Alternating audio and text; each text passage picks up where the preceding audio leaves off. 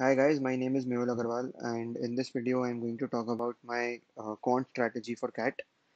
In the previous video where I spoke about my overall strategy, which is available on the CK King YouTube channel, I spoke about some basic fundamentals that you need to follow with respect to the overall preparation strategy and with respect to the entire test when you're looking at it from a complete 3-hour perspective.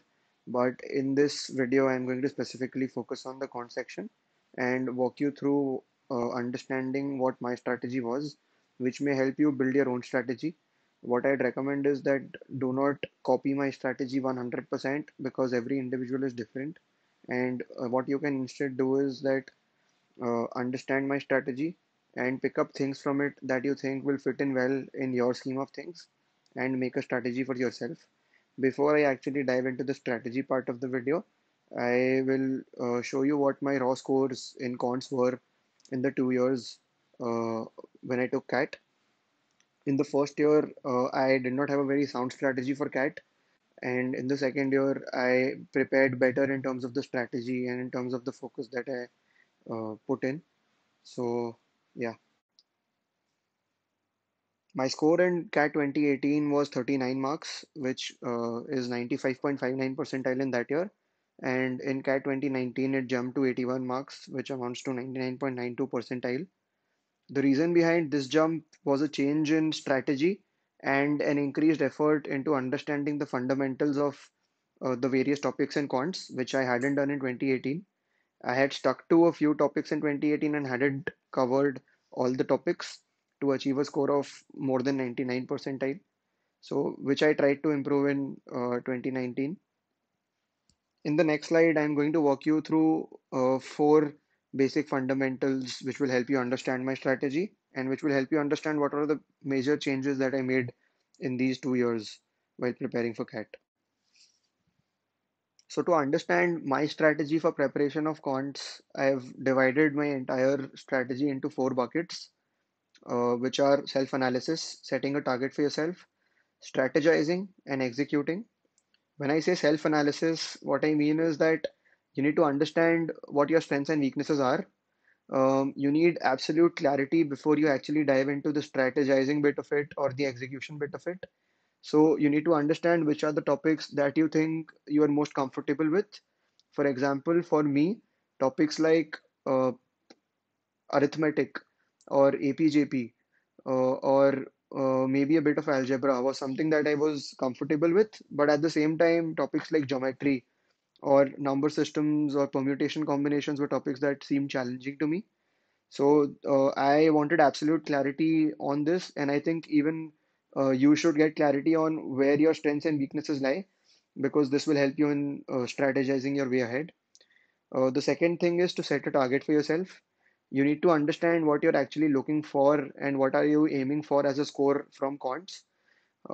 I think all of you will be able to think of it for yourself. For example, what I did was that I had a psychological target of a score of 200 and was wanting to score more than 65, 70 marks in quants. And I thought if I put in a lot of effort, I will be able to do that. And I needed to do that to get a score of 200, which was a psychological score that I had set for myself when I was taking CAT for the second time.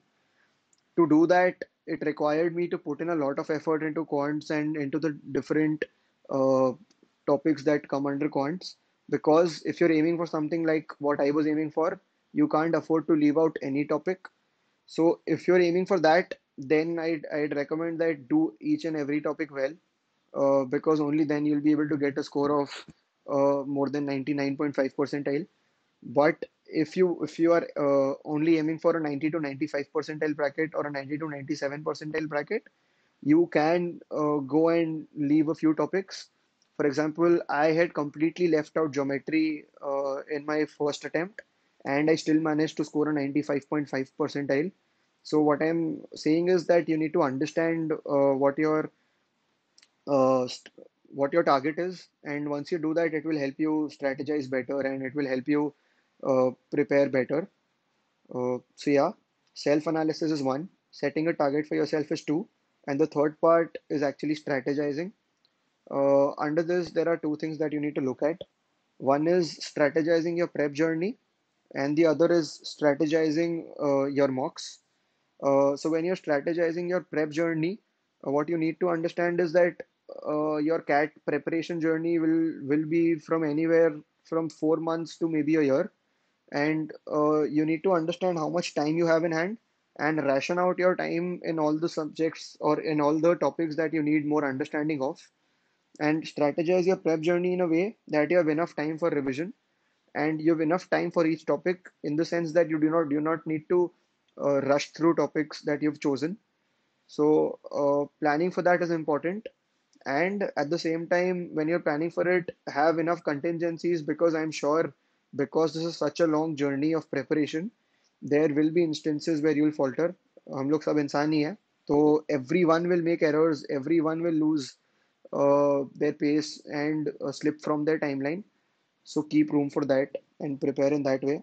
What I did was that I picked up geometry as the first topic which I wanted to prepare, and I spent about a month understanding geometry very well, from triangles to circles to quadrilaterals. I understand every bit of fundamental of geometry, and that was something that gave me a lot of confidence, because now I was being able to solve geometry questions in mocks, which I wasn't being able to do earlier.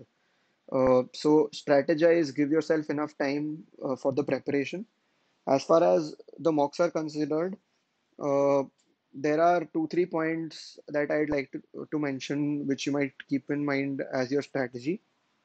One thing that everyone talks about is increasing marks per minute, and uh, choosing a method where you're leaving out questions that do not seem easy to you. I think yes, that is the approach that you should go ahead with. You should leave questions that are not seeming easy to do, but uh, thinking of executing this strategy is very easy, because it seems as an easy thing to do, but actually executing it is very, very difficult, because when you're in the mock and when you leave 4 or 5 questions at a stretch, then leaving the sixth question after it becomes much more difficult, because the stakes keep going higher with every question. But this is a constant battle that you'll have to fight with yourself throughout the mocks and throughout the preparation journey. And I think once you have enough practice on the mocks and enough practice with the strategy, there you'll come to a point where uh, actually deciding on whether the question is easy, medium, or difficult will become very easy for you, because you've practiced enough, because you're doing everything in a structured, systematic way. So, yeah, stick to the strategy of leaving out questions that seem difficult to you, but at the same time, be patient with your preparation journey, because getting the knack of picking the right question to solve will take some time. So yeah, even I did this. It took time for me to actually nurture this skill of picking the right question. I struggled a lot with it in the beginning, and I thought this was a strategy. This was a very wrong strategy to take, because I'm wasting time on reading questions and not solving them.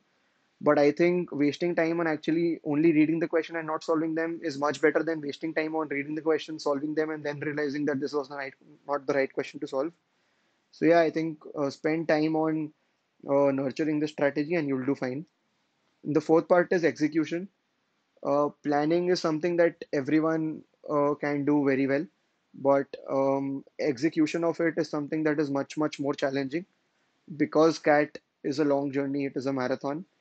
You need to be at your A game throughout.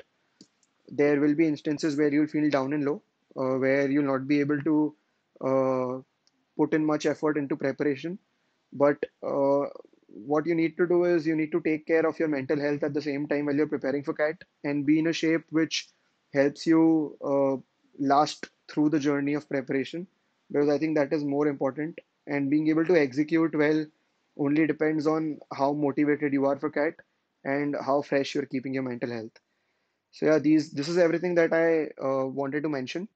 I think with enough grit and with enough focus on the exam, CAT is something that a lot of people can crack. So I think whatever you're thinking of yourself, you're doing much better than that. And बस लगे रहो, we can do it. If there is anything else that you would want to ask me, you can just put it in the comments. I'll read through them. Or what you can do is you can email me at mehulag98@gmail.com.